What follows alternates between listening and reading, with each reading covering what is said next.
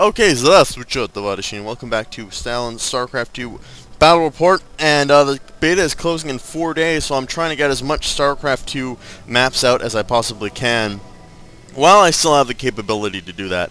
The game doesn't come out until July 27th, I believe is the official release date, and until, and for about 2 months there, I'm going to have absolutely no Starcraft to play, and then I'll have to go through withdrawals, so I'm going to get as much as I can out as fast as I can with the time that I have, and then after Starcraft beta is closed, then it's back to Empire, Tropico, and Duke Nukem. Anyway, talking about just a couple things recently. I'm sorry that I haven't been getting more videos out. I've been very I guess depressed with stuff, and nothing I really want to go into about StarCraft, but when I'm depressed, I just don't want to do anything. Like, I just don't have the energy to do anything. And also, I'm really on edge. Like, if you happen to upset me in any way while I'm depressed,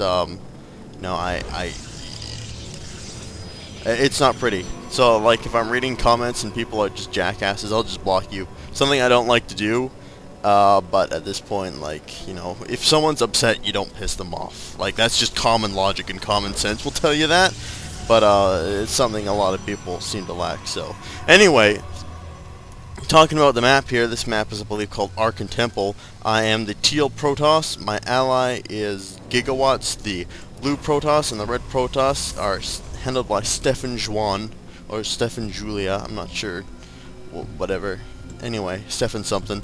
And across the map we face Necromant as the yellow Terran, Senior Bacon as the purple Terran, and Eagle Eye as the orange Protoss. A very Protoss heavy map, and in case you guys don't know, I play random all the time now, pretty much random as much as I possibly can, because I don't know, I like to have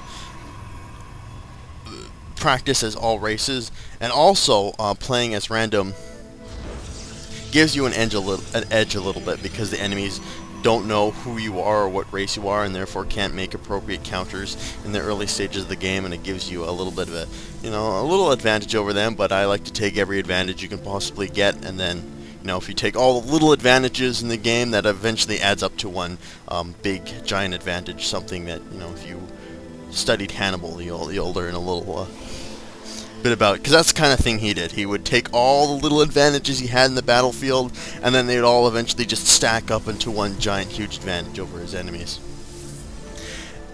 Anyway, like I said, always playing random, and in this map I've been getting stuck with a Protoss a lot, but I guess that's not a bad thing, because I would consider the Protoss my weakest race. But I'm getting practice with them, and at this point I can pretty much own with any race in StarCraft. I think the Zerg are my favorite race, just because they're the most unconventional, and you don't know what's going to go on with the Zerg. I think they're a little bit more unpredictable than the other races, and they just look cool. I think they're the coolest looking races. And Protoss is still my least favorite, but they're still awesome, and they still have fantastic tactics in their own right to use. Anyway, early game, not a lot going on. This is a 3 versus 3 match, by the way, as you can see. This is a really cool, like, very interesting map, I think. I like this. All three allies are kind of stuck together here in this sort of alcove here. Let's talk a little bit about the map, I guess. You can see that this temple has all 3 allies sticking fairly close together. There's a small choke point into 2 small choke points into their bases. And up here there's raised platforms with towers, and if you go over into this top corner here, there's a mineral patch, and then rich mineral field. Also up on this raised plateau above your base, there is a 2 expansions, but they're covered by destructible rocks, and as you can see, Stefan, or the red Protoss, is going to go and start destroying those rocks. Also, lots of expansions if you go just down here. Just go to your base across this road here. You'll see that there's another mineral field expansion here, also mirrored on the other side. And then the same thing mineral, mineral, mineral, and then rich mineral field. So there you go. That's the basic premise of the map.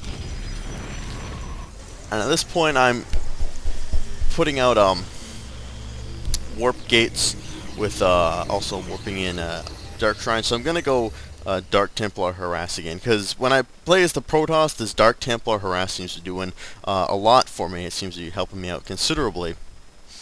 So I get all my guys, or sorry, not all my guys, all my gates are switched to warp gate. Also got a warp prism. Gonna go out across the map, and they can switch to phase mode, which creates a power area, the same that Protoss pylons do, and then you can warp in any units in this power area. So I'm gonna get here. Then we're gonna go to phase mode. Gonna start warping in Dark Templars atop this little plateau here, where this Terran player has no idea what's gonna go on, because he's not looking over this plateau at all. Also, he's focused all his energies into blocking the front gate here. And he's got a small force of ghosts and marauders and marines.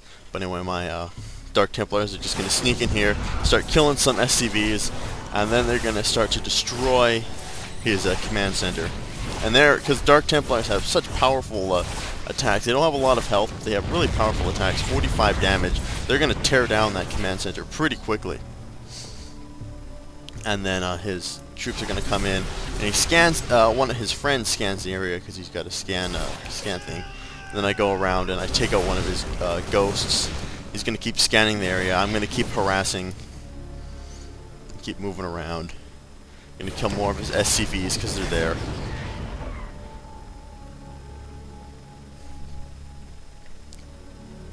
You can see that he's running low on energy on his command center. Also, we've got an observer from the Protoss player.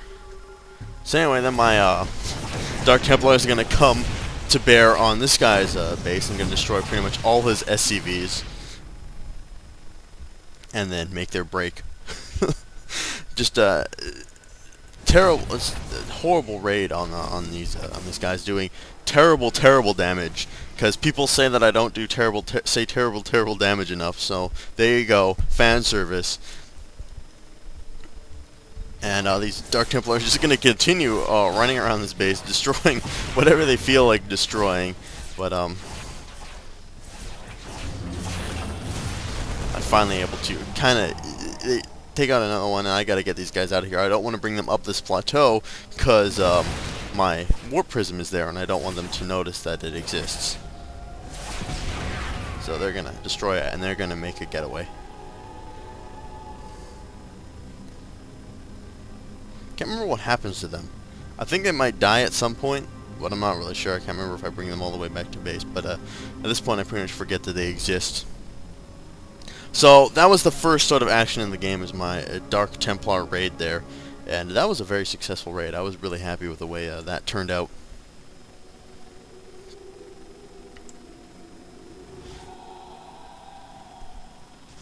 And looking over our enemies, we can see that the Yellow Terran has expanded to this area up here. He's expanded to his natural sort of expansion on this plateau. But you know, we've delayed them considerably. Let's look at our resourcing tabs. Resources. Income. Sorry, there we go. Income. And in terms of income, right now, Blue has got plenty of harvesters. All my team has plenty of harvesters. Right now, Purple has only 5 SCVs. Yellow at 15 SCVs. And right now, the Orange Eagle Eye, because I wasn't able to harass him, has just got tons and tons of men and tons of probes right now harvesting. And we can see that Senior Bacon is moving his entire. For some reason, he lifted off his command center from here and moved it over into this corner. Not really sure why he did that. He just, you know, whatever. And it's going to start resourcing from over here. So here comes Eagle Eye. Now he's going to retaliate for that raid, and he's going to start to burn up some of the red Protoss area. And here's my Dark Templar. They're just gonna chill out over here.